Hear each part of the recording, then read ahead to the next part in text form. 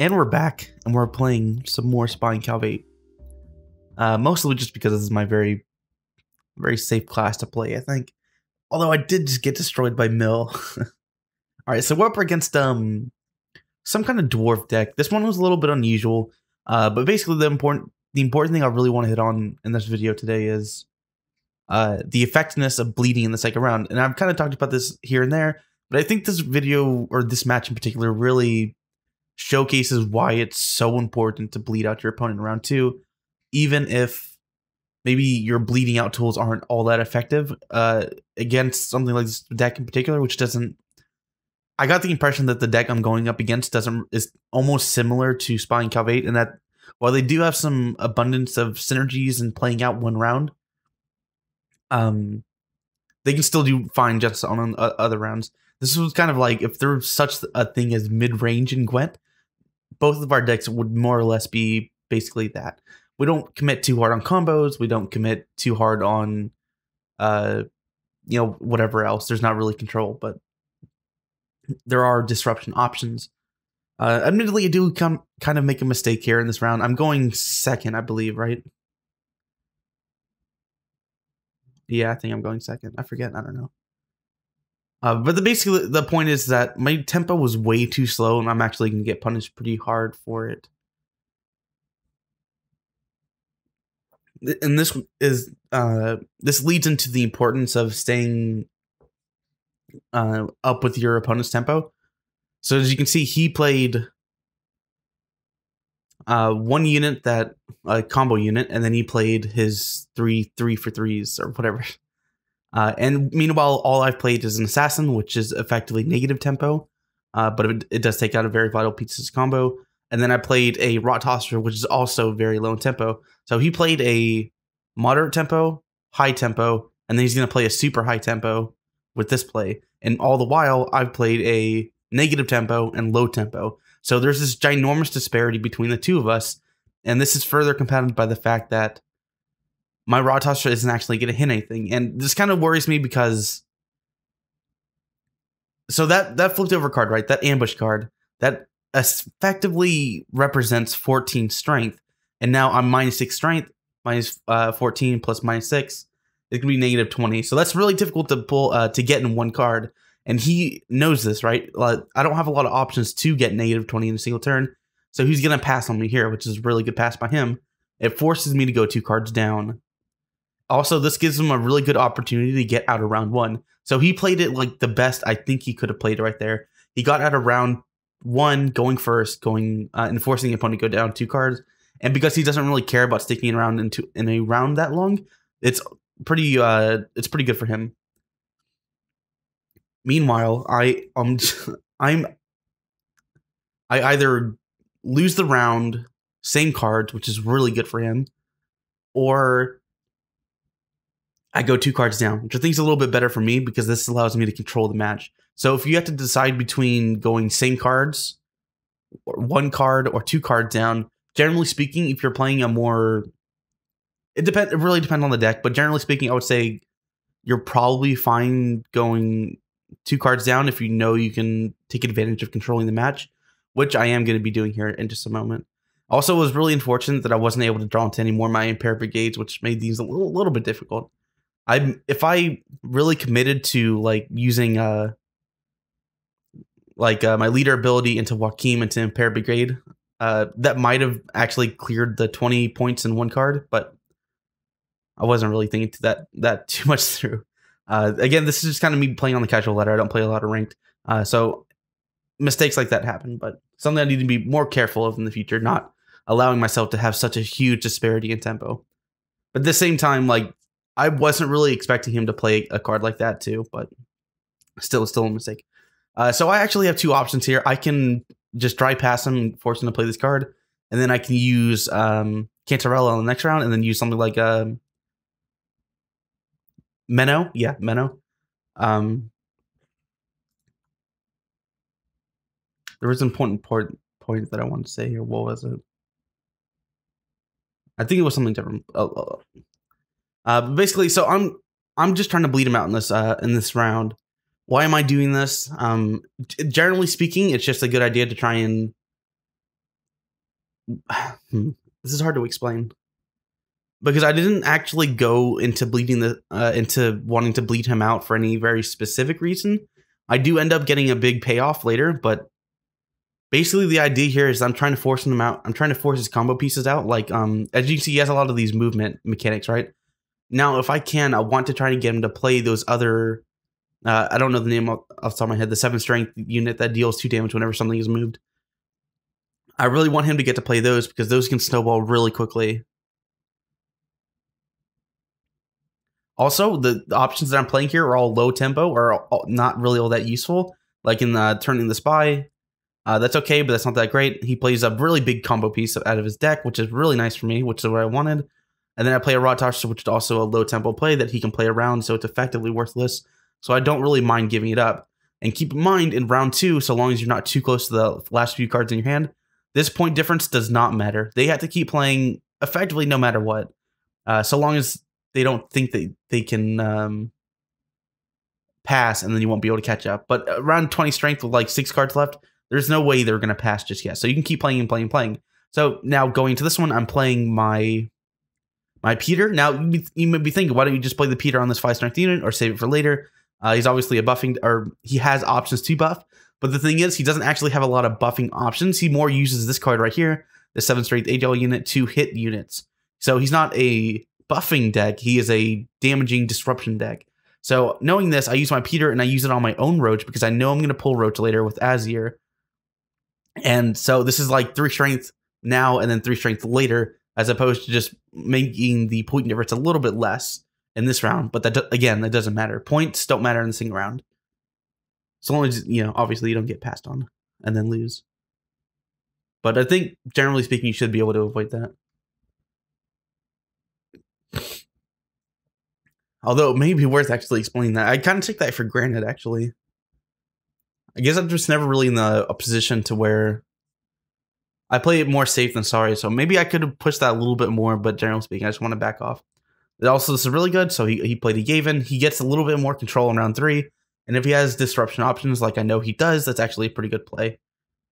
Although it may have been better just to play it on the previous round, just so I don't get the 12 strength. But again, he's playing a disruption deck. So even if I don't play any units for him to get disruption off, he still has something to hit. Although that matters a whole lot more in a deck like Axeman and less so in a deck like this.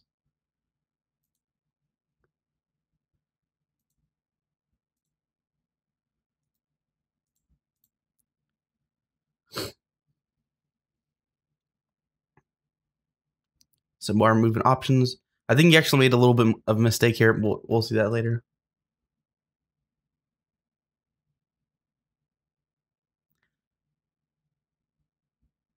Yeah, so this is a double-edged mistake, I think. So not only does he not get the buff on his own unit, but he also stacked my units, which is not what he wants. At first, I thought he was... Actually, there's a lot of anti-synergy in his deck, isn't there? As you'll see here in a moment.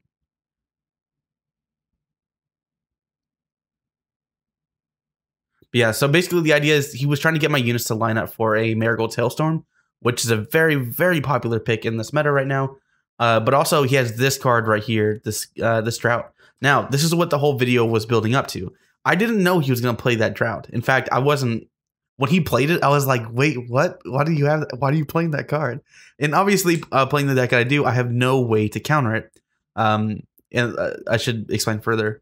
When I say I have no way of playing around it, obviously, quote unquote, obviously, I'm not actually playing any anti-weather because that's not the kind of deck this is. It's more of a spying deck.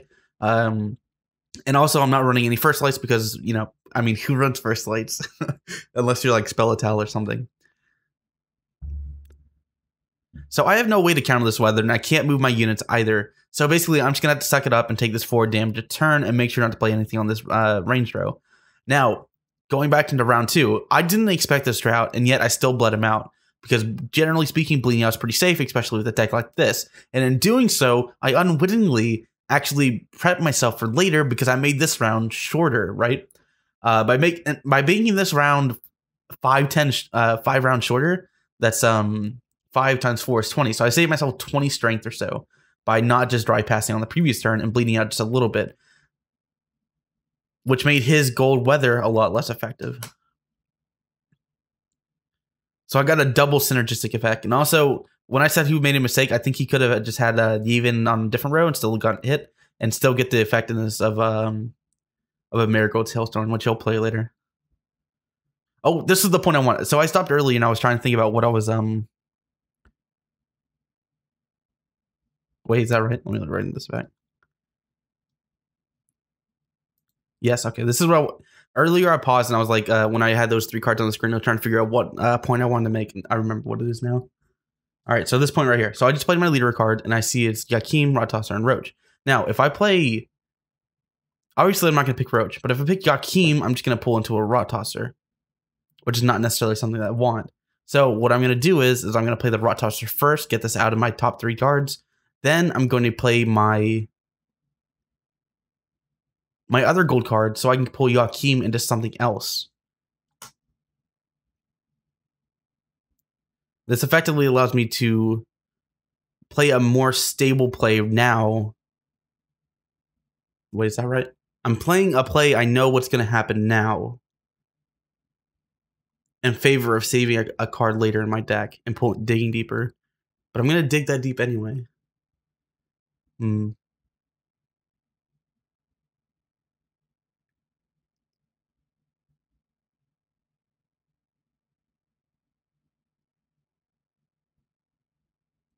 Okay, so I think the point of the matter is it wasn't necessarily that situation in which I actually got more benefit out.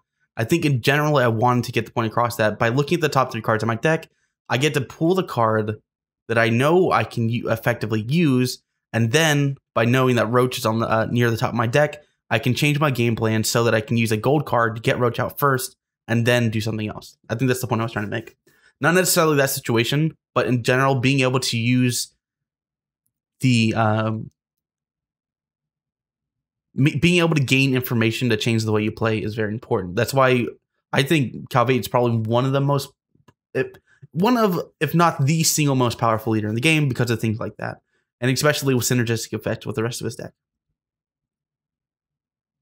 And also, as you can see, my Roach came out as 7 strength because my previous turn, it doesn't make that much of a difference in this match, in this particular instance, but it's still pretty good. So this is what I was talking about when I said I could have used my spy for later, like in this round 3, because I still have Maureen. It's the difference between 7 strength and then a 11 strength. So the effect of playing a spy on the 3rd round is mitigated due to the fact that I have Menno. Did I call him Maureen? I meant Menno. Also kind of a relatively minor thing, but make sure to, when you're playing against like a cold weather, of course, you want to try and stack your units on the same row if you can. Because this Imperator Brigade was already getting hit by the drought, I could just go ahead and place things on here. Also, another thing, by bleeding out, so he still could have had a really good effect by using drought into Marigold's Hailstorm, even though it's a little bit anti-synergistic. But because I got his the 8th strength dwarf Zoltan, because I got his Zoltan out in the 2nd round, he can't use his Zoltan here to move all these units, and also I took away the possibility of him being able to get the synergistic effect off. Also, I specifically targeted this to be to go spying instead of one of these units to go spying, because I know I want to try and kill off that combo piece.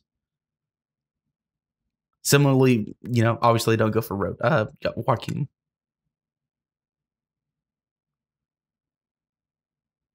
And then here comes the Miracle Tailstorm. I thought I was going to lose here. You know, you think 37 straight up, what one card in the game could actually do that? And it's pretty much Marigold Storm. But I just barely come out alive. So for a difference of 1 turn, won me this game. If I hadn't pushed round 2 as much as I did, I would not have won this. Also, I was able to push round 2 like that because I had gone 2 cards down to win round 1. Now, I didn't know he was going to play Drought. I didn't know he was going to play Marigold Hailstorm. But still, I used the power of my deck to keep the round short and be in control to allow myself, just to give myself, even if he didn't have either of those cards, and it's something else, I still gave myself freedom to be able to react and mitigate certain effects. Now, this isn't always 100% right, and conversely, it's not always 100% wrong, but generally speaking, I think being able to give yourself freedom to act is better than not giving yourself the freedom to act. Also, I shouldn't have made this mistake in the first round by not keeping up with his tempo, which effectively made me go 2 cards down instead of something just like 1 card down. And since he was going first, I had the advantage, but I didn't push it hard enough. I was thinking he was going to try and go for a hard round 1, but I was wrong. All right. Thanks for watching.